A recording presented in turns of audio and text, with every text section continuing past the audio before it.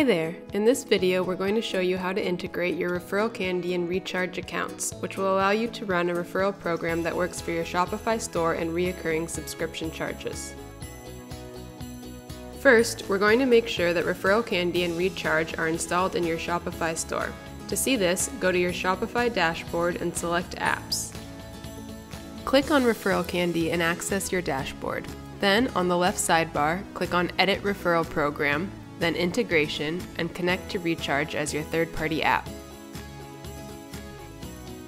Now you'll see a pop-up message that will prompt you to select how you want to run your referral program.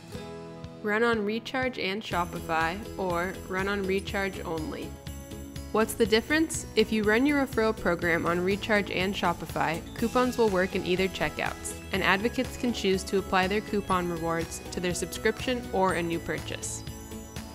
On the other hand, if you run your referral program on ReCharge only, coupons will work in the ReCharge checkout only, and advocate coupon rewards will automatically be queued to the advocate's future subscription charge.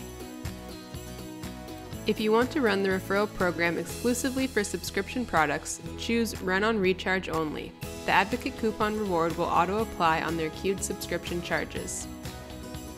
A sign-in window will open. Type in your Shopify store URL and then log into your Shopify store if needed.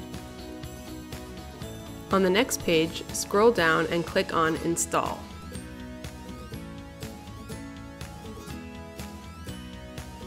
After that, you'll be directed to your ReferralCandy dashboard where you'll be able to see that ReCharge has been connected. Now, let's go back to the Apps section of your Shopify dashboard. Select Recurring Billing by ReCharge. Then, in the top navigation bar, click on the wrench icon and then select Customer Portal.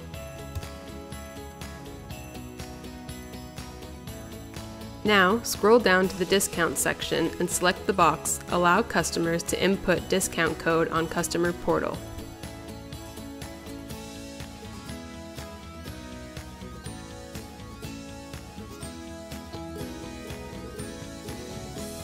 And that's it! You successfully connected your ReferralCandy account to your ReCharge subscriptions.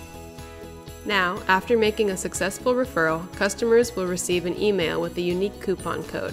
They can copy the code and paste it on either the one-time order checkout, the subscription order checkout, or the existing subscription page in their customer account.